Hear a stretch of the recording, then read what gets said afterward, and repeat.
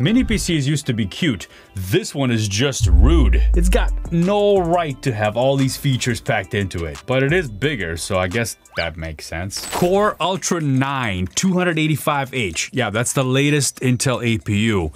Up to 128 gigs of RAM, and you can carve out about half of that to run local AI, LLMs, image generation, things like that.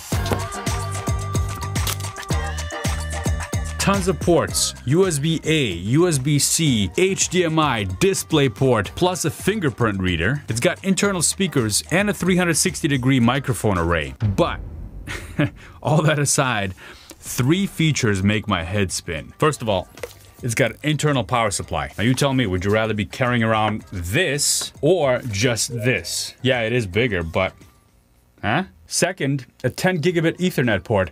Oh, did I say 1? I meant 2 10 gigabit Ethernet ports. 2! So you can team them for 20 gig aggregate if your Switch supports it. That'd be good for some home labbers, but I'll let Jeff Geerling dig into that one. And third, it's got a full PCIe Gen 5 slot. So you can run a full desktop GPU, but not like this. Like this.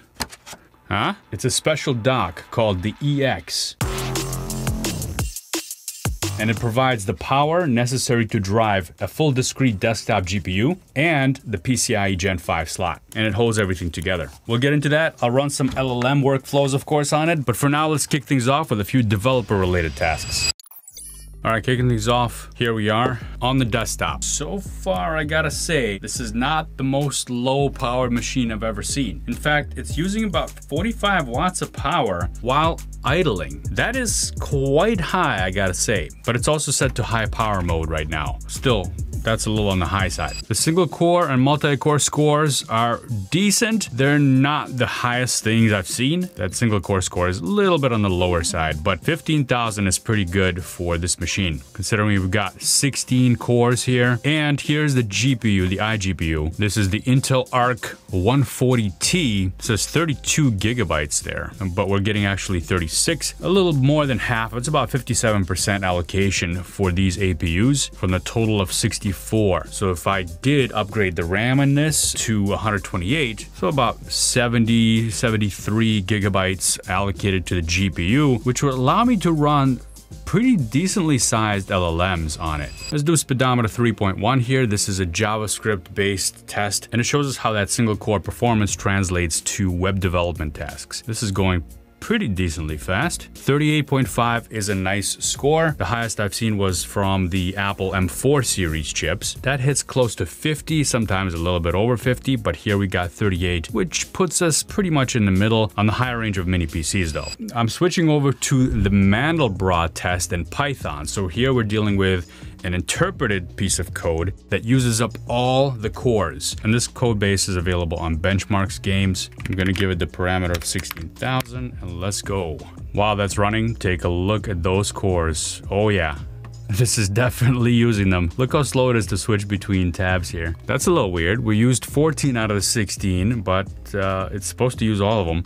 Not sure why, but here is our result. Total seconds, 31. Now, I don't change this test or set any kind of different parameters between the different machines that I test. That way I can be consistent with this particular piece of code. And if you go out and run this on your own machine, you can compare it to what I have. Even though this is not using all 16 cores right now, that's what this particular bit of code uses. And that's what we're gonna go with. So 31 is not bad. Mid-range, I'd say. Years ago, I worked in a SOC, or Security Operations Center, staring at dashboards at 2 a.m. and wishing there was a safe sandbox to actually practice attacks and defenses. If TryHackMe existed back then, I would have leveled up way faster. This is TryHackMe, the world's largest hands-on cybersecurity training platform. It runs right in your browser. There's no setup, no installs. Click and you're in real labs. Let me show you a beginner-friendly challenge. In this security offensive room, you get a fake bank web app. In the virtual machine, I'll open up the terminal and run this GoBuster command. GoBuster brute forces a website using a word list to discover hidden pages. The output shows /images and, more interesting, the bank transfers page. As an ethical hacker, with permission of course, you'd validate and report it so it gets fixed. I'm gonna stop short of showing you the full exploit. You can pick it up right here from inside TryHackMe and see what happens when you attempt that transfer. Why do I feel like this is for devs and beginners? Well, it's browser based and it's hands-on with guided learning paths from 0 to advanced. Labs based on real attacks and defenses, progress tracking and leaderboards, and Echo, their AI tutor, if you get stuck. Jump in with the link below and start with the offensive security room. Many of the rooms are free, and for full access, use my code ALEX25 for 25% off the annual plan.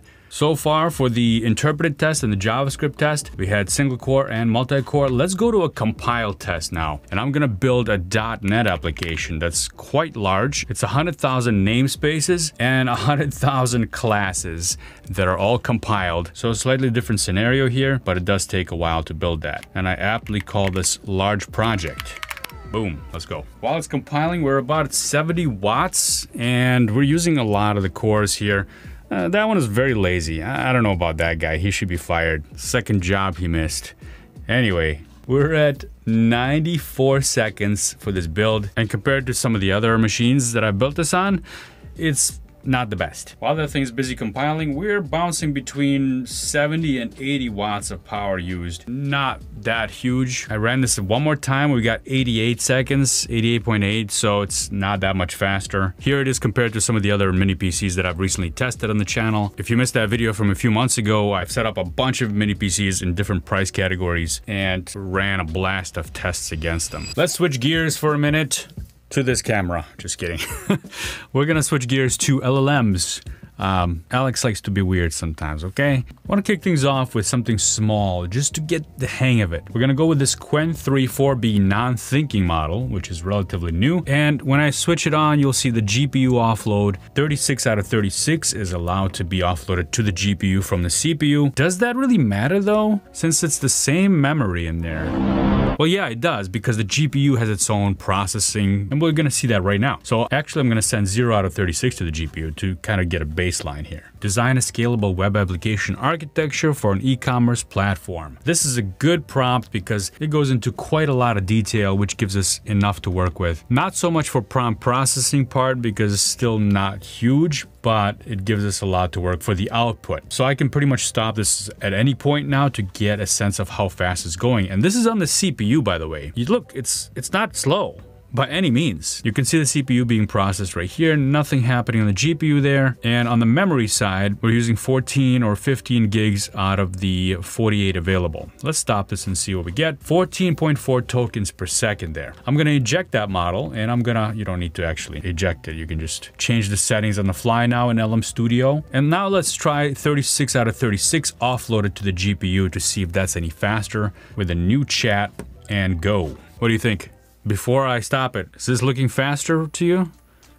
It looks about the same to me, but look, this is mostly happening on the GPU. 97% utilization, 5.2 out of 36 gigabytes on the GPU. I think it's a little bit faster. 23 tokens per second. So even though memory is the same, the bandwidth of the memory is the same, and that matters a lot. You can see that in some of my other videos. Here, the GPU processing is actually helping out quite a bit. And I do have a couple of larger models. They're not gonna fit in here though. So for example, Llama 70B Instruct, which is 40 gigabytes on disk. If I try to select that, you'll see that LM Studio recommends we offload 51 out of 80 layers to the GPU, which means the rest are gonna run on the CPU. This is not gonna give us full performance, but let's see if this loads at all. Because if it does, that's pretty cool already, and I only have 64 gigs of memory in this machine. Well, it certainly tried really hard. Look at that, it tried twice, but eventually we got there. Let's try running this prompt here.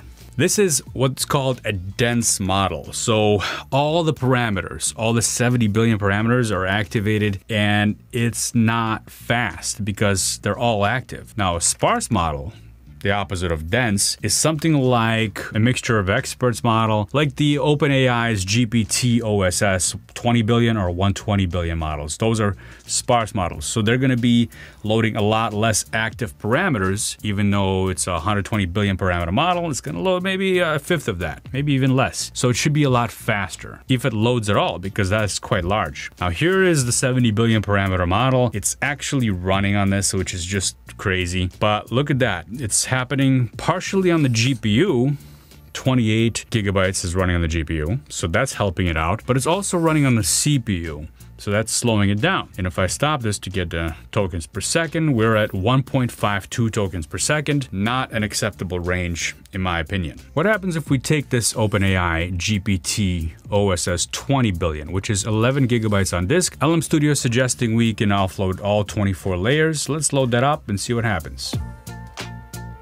It's getting stuck and it's not loading the model. There's an error. And I found that a lot of machines are actually picky, whether it's AMD based or Intel based. They are not loading this model into the iGPU very easily. I even have my guardrails set to off. These are guardrails that basically prevent your system from being unresponsive if you're loading too large a model. LM Studio does have the GPU turned on with Vulkan as the backend API, and it's just not loading. But let's try it on the CPU and see if that loads at all. Oh, thanks Helicopter, that's good timing, amazing.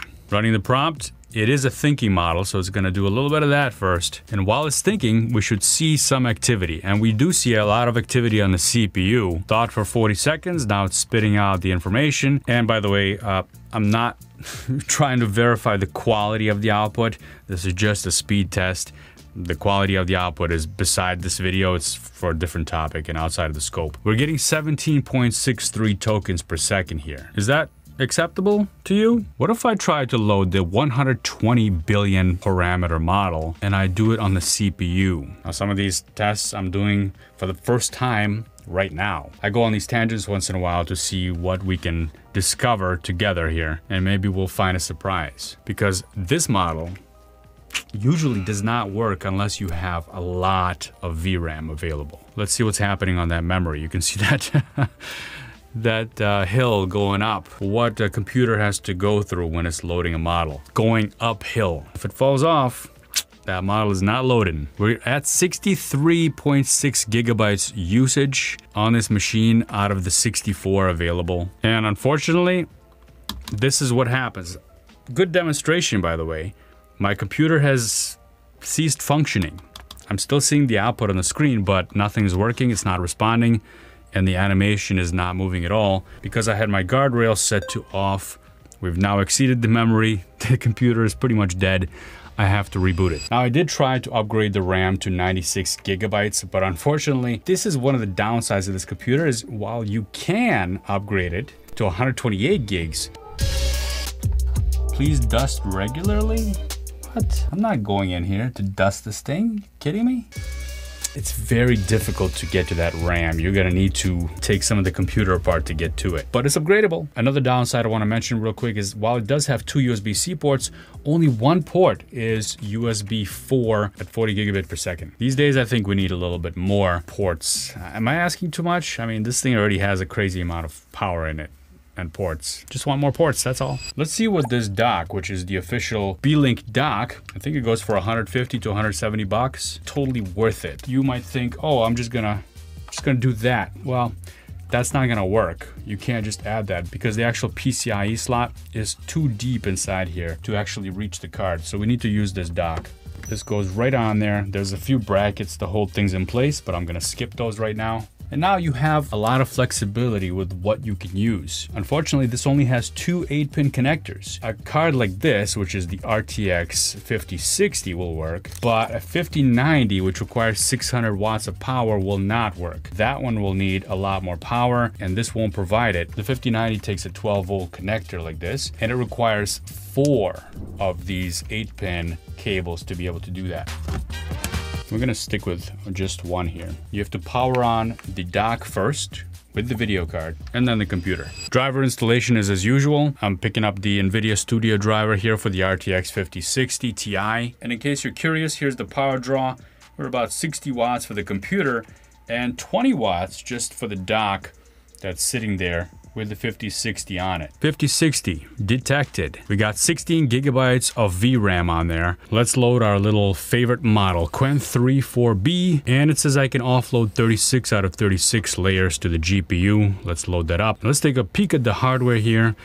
And yeah, LLM Studio is detecting NVIDIA GeForce RTX 5060 Ti under CUDA. So we're not using Vulkan anymore. This is now CUDA. It's been loaded up right here into GPU memory, 3.5 gigabytes out of 16, because the 5060 Ti only has 16 gigs of RAM. So we'll be limited by that. 3.5 is enough. I'm gonna run our prompt again.